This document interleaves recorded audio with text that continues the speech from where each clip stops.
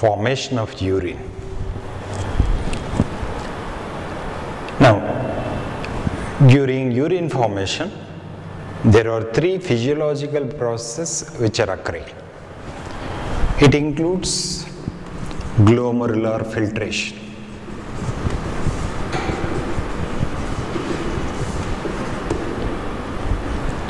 tubular reabsorption,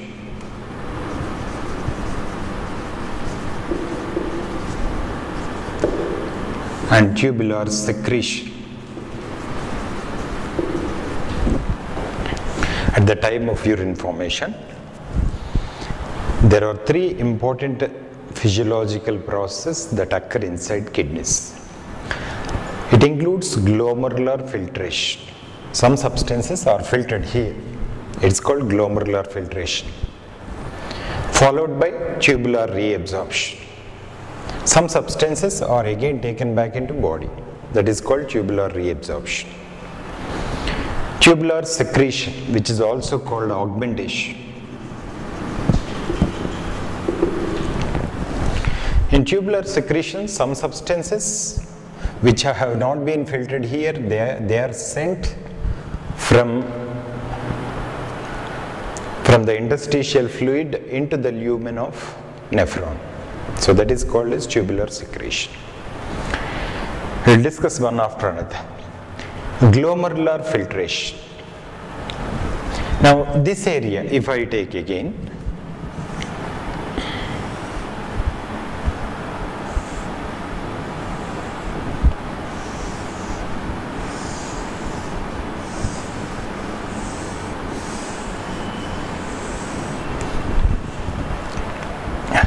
this is efferent arteriole.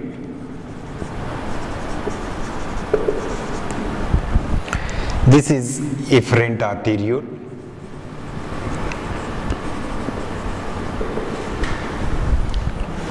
Now blood is coming into nephron from efferent arteriole. It starts with A. Now after coming, it will come to nephron. It divides into a bunch of capillaries. That bunch of capillaries is called as glomerulus. Now again, that group of capillaries combined together to form efferent arteriole. Efferent starts with E. That efferent arteriole is taking away blood from nephron. Now, observe the difference between the diameter of efferent and efferent arterioles. This is larger in diameter, this is smaller in diameter. So more blood is coming inside the glomerulus, but less blood is going outside from the glomerulus. As such, some pressure builds up inside glomerulus. So under that pressure, some substances are filtered. They are filtered from this side into that cup-like structure. This cup-like structure is called as Bowman's capsule.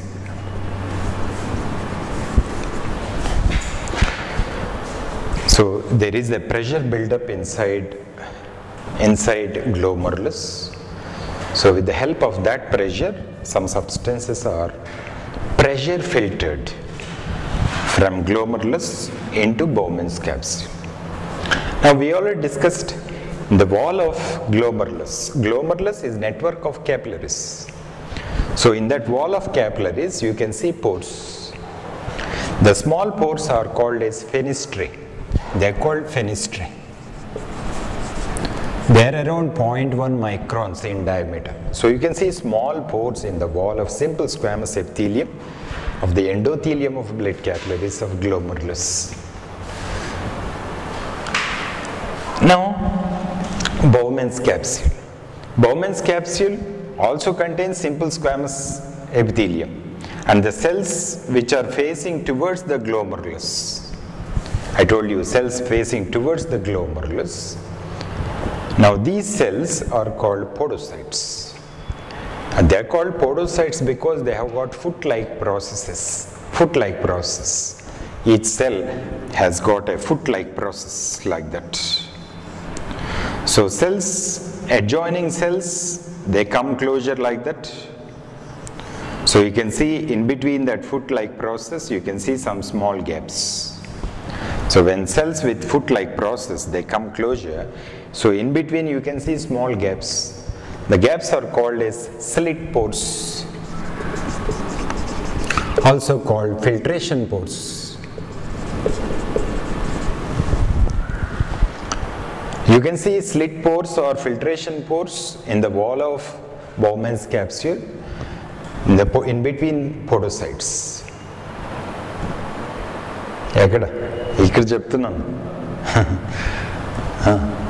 So there is slit pores or filtration pores in between the pedicels of that cells called as podocytes. So that small gaps are called slit pores, also called filtration pores. 0.006 to 0.007 microns in diameter. They are absolutely small. Now filtration membrane is simple squamous epithelium. It is simple squamous epithelium of glomerulus with its basement membrane, followed by another basement membrane and simple squamous epithelium of Bowman's capsule. Now this is the filtration membrane. Filtration membranes includes two cell thickness. One cell is the simple squamous epithelium of blood capillaries. Another cell is simple squamous epithelium of Bowman's capsule.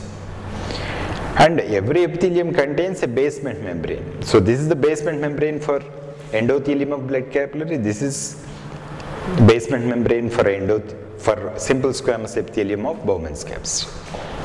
Now this makes up the filtration membrane.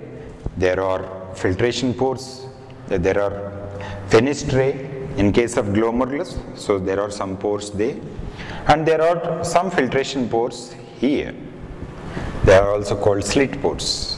So through that slit pores, some substances are filtered from glomerulus to Bowman's capsule. Now if you observe the pressure differences,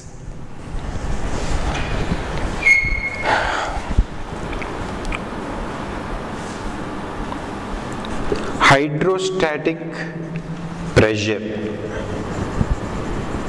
of glomerular blood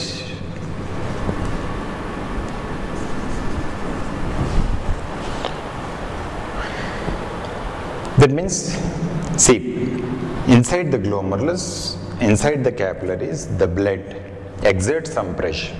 I mean the hydrostatic pressure. Osmotic pressure exerted by water present inside the blood, that is called hydrostatic pressure. Now, the blood present inside glomerulus will be exerting a pressure in this direction, That pressure is equal to 60 millimeters of mercury. Now that pressure is opposed by two pressures. One is the blood colloidal osmotic pressure.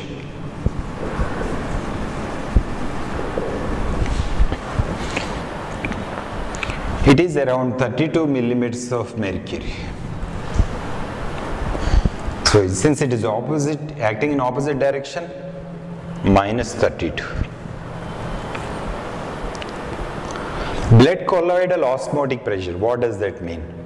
The colloids present inside the blood of glomerulus, inside its plasma, there are several colloids, several solutes which are in colloidal form.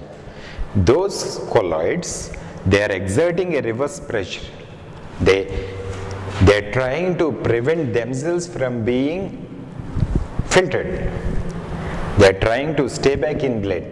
They are trying to avoid filtration. That pressure is called the blood colloidal osmotic pressure. It acts in a reverse fashion. It is minus 32 millimeters of mercury.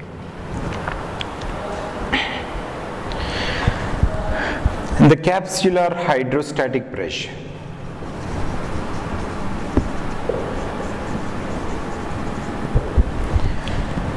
Capsular hydrostatic pressure means there is a fluid inside the Bowman's capsule. this fluid present inside Bowman's capsule, see, after filtration some fluid has come. Now fluid present inside the Bowman's capsule is trying to go back because of osmosis, because here there is more concentration when compared to here. Some substances are trying to go back. So capsular hydrostatic pressure. Capsular means it's Bowman's capsule. Hydrostatic pressure means it is the osmotic pressure exerted by water. Now whichever fluid present in Bowman's capsule which is trying to go back towards the glomerulus, it is called capsular hydrostatic pressure. It is minus 18 millimeters of mercury. Now pressure exerted from this side, the first one, I mean the hydrostatic pressure of the blood, hydrostatic pressure of glomerular blood. The hydrostatic pressure of glomerular blood is 60 millimeters of mercury. It is opposed by two pressures. One is the blood colloidal osmotic pressure.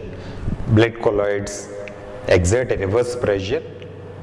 So they are trying to avoid themselves being filtered. That is called as blood colloidal osmotic pressure, minus 32 millimeters of mercury.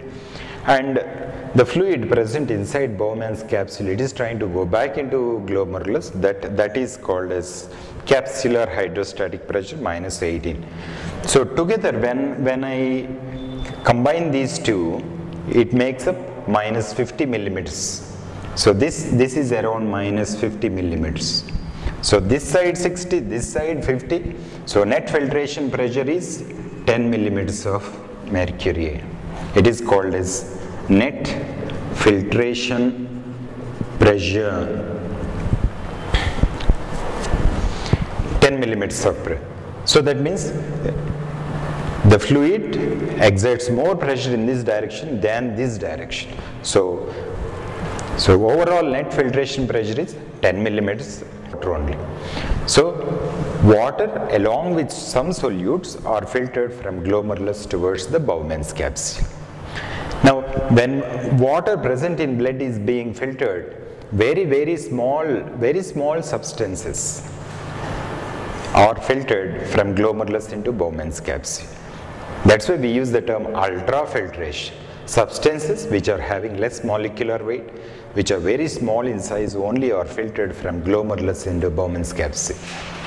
Remember, red blood cells, white blood cells, blood platelets, the larger proteins like albumins, globulins. So these substances are not filtered from glomerulus into Bowman's capsule. So it is only the water content of blood or blood's plasma and some of the solutes present inside only are filtered. So very small substances only are filtered. That's why we use the term ultrafiltration. Some smaller proteins are also present, but the larger proteins like albumin, globulin, they are not present. Various type of blood elements are absent. Now some substance is filtered, it enters into Bowman's capsule. Now whichever substance which has entered into Bowman's capsule, it is called as glomerular filtrate. We use the term glomerular filtrate.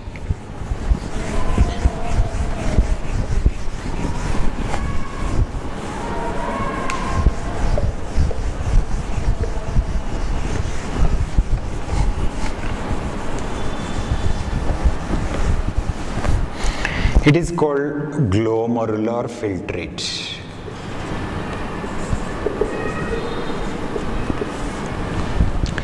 It is also called primary urine.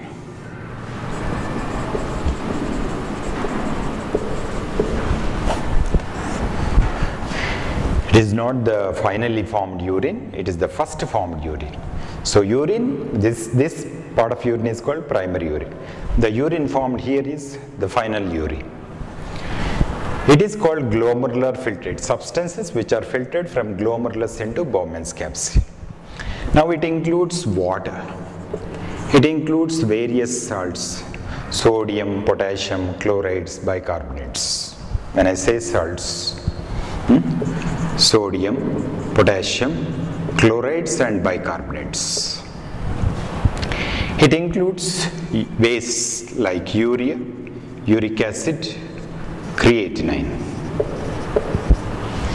It also includes glucose and amino acids. Useful substances like glucose and amino acids are also present in that. And toxins, drugs, pesticides, heavy metals. In some conditions, these also poisons produced by various microbes like bacteria, drugs that we are taking to cure disorders, or if residues of pesticides are carried under that condition, small traces of that pesticides, and if some heavy metals we ingest along with the diet, such heavy metals. So these conditionally, but all the above things in all conditions. So that means primary urine generally contains water, salts, base like urea, uric acid, creatinine, and some useful substances like glucose and amino acids. So these are present inside the primary urine. The first formed urine is actually hypotonic. So here it is hypotonic, indicating it is less in concentration. Now what is the concentration of the fluid present outside? See, up to here, say approximately up to here, it is present in cortex. It is present in cortex. And this area is present inside the medulla. So this total area is present inside the medulla. Now, interstitial fluid present inside the cortex is called as cortical fluid. Fluid present in medulla is called medullary fluid. Together they are called as interstitial fluid. Now cortical fluid present inside the cortex, the concentration is around 300 milliosmoles per liter. Yeah? 300 milliosmoles per liter. 300 milliosmoles per liter. That is the concentration of fluid present in the cortex. The blood plasma concentration is also 300 milliosmoles. Now, after filtration, I am saying the fluid is hypotonic to cortical fluid or blood plasma. It means everything present in blood has not been filtered.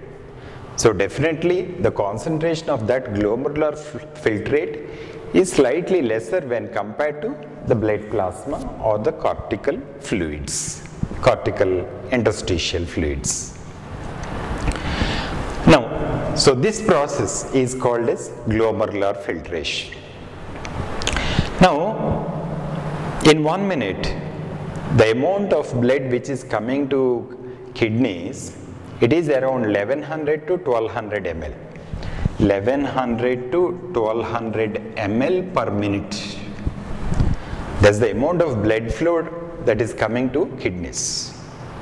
Remember, the cardiac output is around 5 liters. So that means this is around 1/5 of the cardiac output. So kidneys receive considerable amount of blood supply. Now, glomerular filtration rate. Glomerular filtration rate. It is called glomerular filtration rate.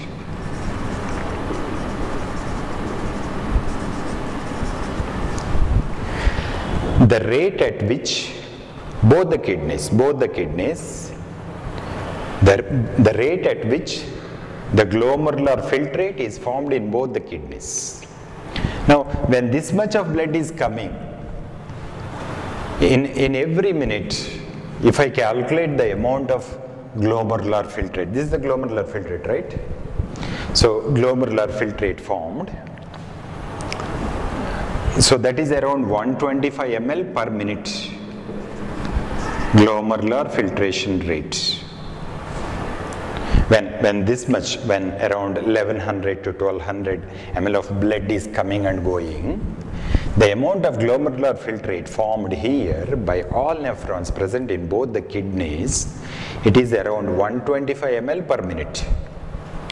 So at that rate, if I calculate in one day, around 180 liters per day. The amount of glomerular filtrate formed in one day is around 180 liters. But we do not contain such a huge quantity of fluids in our body. The blood itself is around 5 to 6 liters.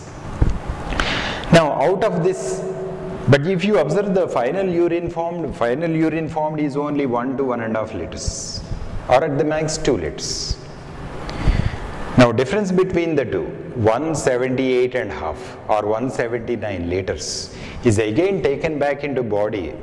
It is taken back into body at various places. You can see at several places this occurs.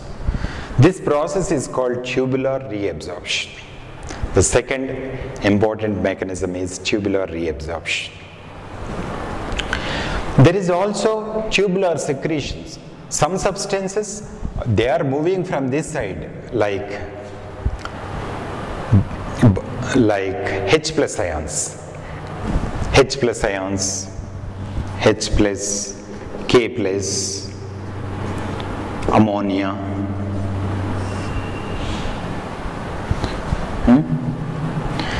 See, some substances, they are moving from the interstitial fluid into the lumen. That process is called tubular secretion or augmentation. Tubular reabsorption and tubular secretion occurs throughout the renal tubule. So from here onwards, the next two processes, they occur.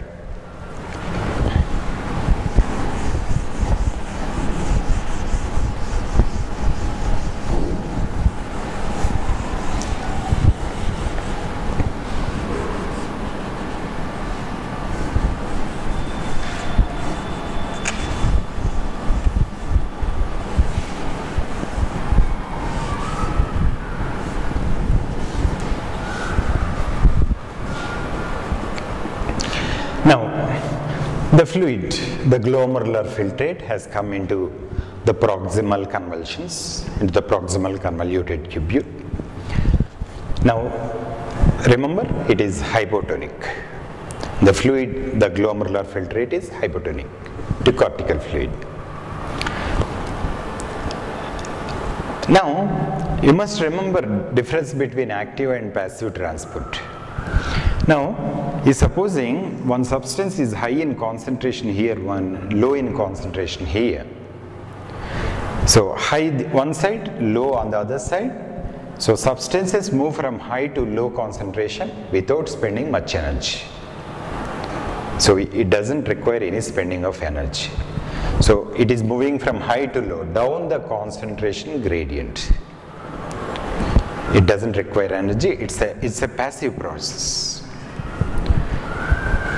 But if some substances have to move in this direction, they are moving from low to high concentration, it requires spending of energy.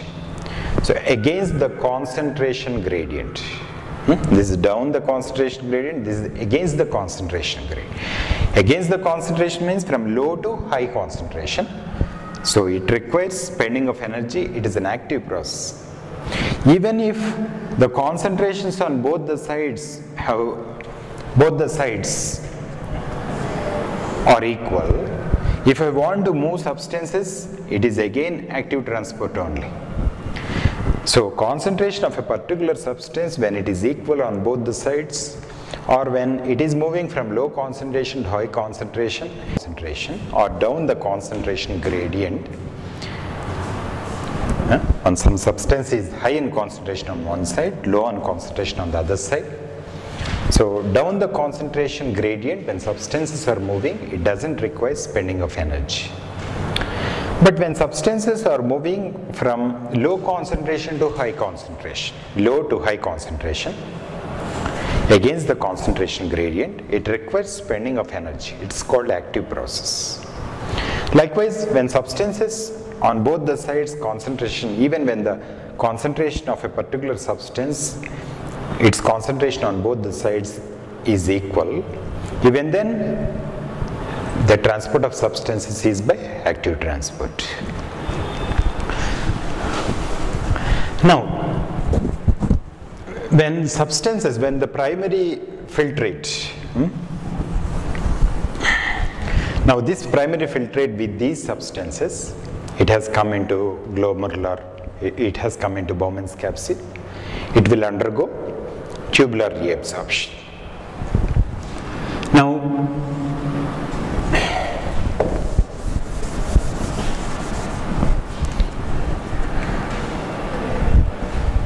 from this area, by using energy, the concentration outside is more when compared to inside.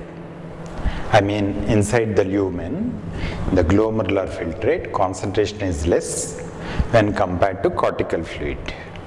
So against the concentration gradient, sodium is actively pumped. So it's an active transport. By spending energy, sodium is pumped. Chloride ions will passively follow sodium because of electrical attraction, because it's oppositely charged. Chloride ions will follow sodium ions. So in this way, sodium chloride has been pumped from glomerular filtrate into the cortical fluid. Now initially, concentration here is less and here is more. Now 70 to 80% of sodium chloride and water. Now see, when sodium chloride has moved out by spending energy, there is more of sodium chloride outside, I mean in the cortical fluid when compared to cortical fluid, when compared to the lumen, when compared to the glomerular filtrate.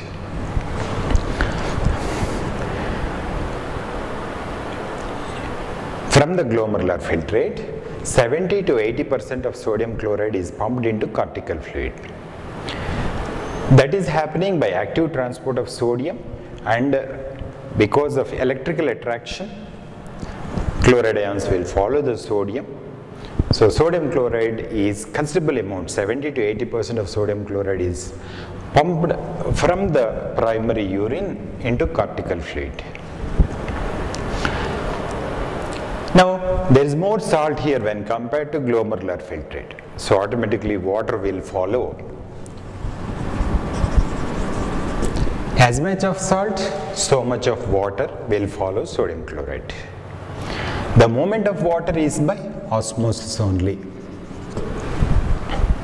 Initially it is hypotonic, but once salts have moved outside, salt concentration outside is in the cortical fluid is more when compared to the proximal convoluted tubules lumen.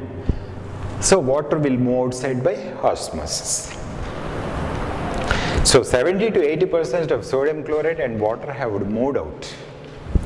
In the same place, by active transport, all glucose and amino acids. You can see glucose and amino acids.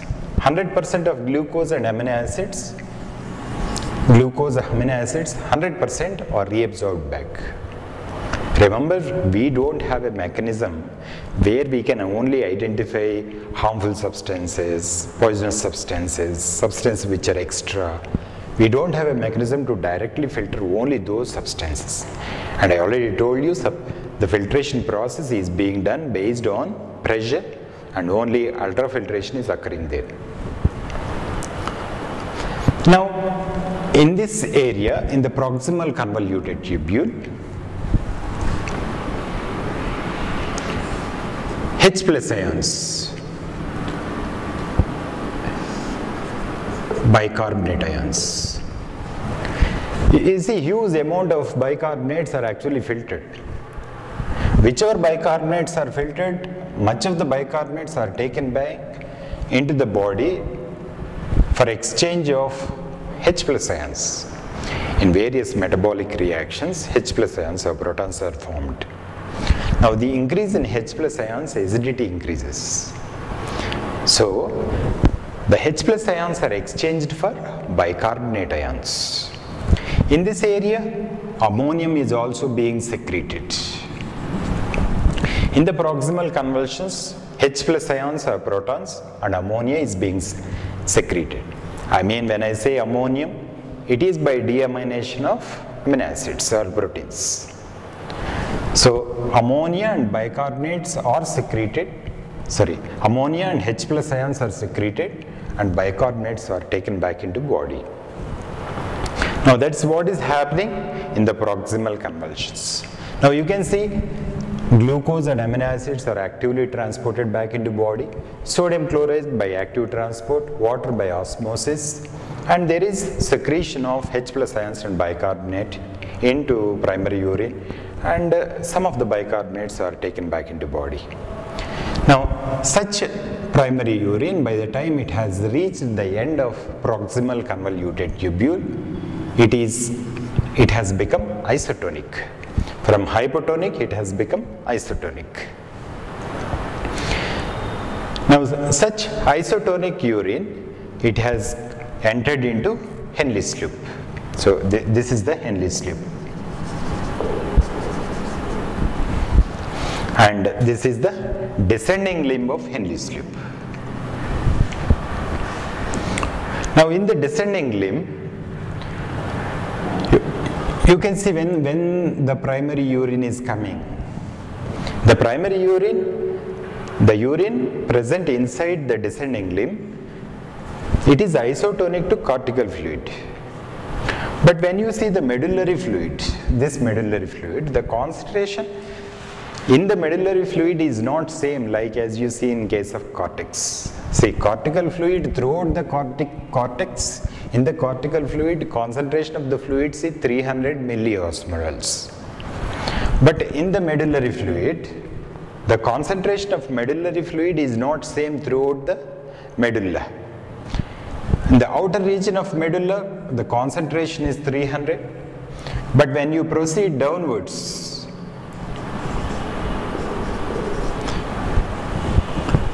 like in case of cortex, the outer region of medulla, concentration is 300 milliosmoles per liter. The osmolarity of the medullary interstitial fluid we are discussing. So outer region, it is 300, but gradually rises to 600, 900 and 1200. If you go towards, see, this total area is having 300. This area 600, this area 900, this area 1200. So you can see when you go down from outside towards the inner side of medulla, you can see increasing concentration. So there is difference in the concentration in the outer and inner regions of medulla. Now, the primary urine which has come into the descending limb, initially, though it is isotonic, when it proceeds downwards into the descending limb, it becomes less in concentration when compared to the outer medullary interstitial fluid. So naturally, inside it is less in concentration, outside it is more in concentration. Water leaves the body. So you can see water going outside by osmosis. Some 15%. So this 70% minimum, this 15%, that together 85%. This is called obligate water reabsorption. It is called obligate because see, this is obligatory. As much sodium chloride is going, so much of water is, it is following sodium. As much water, how much of water is going outside? As much sodium chloride has left outside, so much water is leaving outside. So it's an obligation, it's a compulsion. So here and here, it depends upon the sodium chloride. In case of descending limb, it depends upon the amount of the medullary interstitial fluids concentration. The amount of water that is pushed outside also depends. So you can see water being absorbed, and finally when you come to the Henle's loop, again concentration has become isotonic. So in descending, the descending limb is such that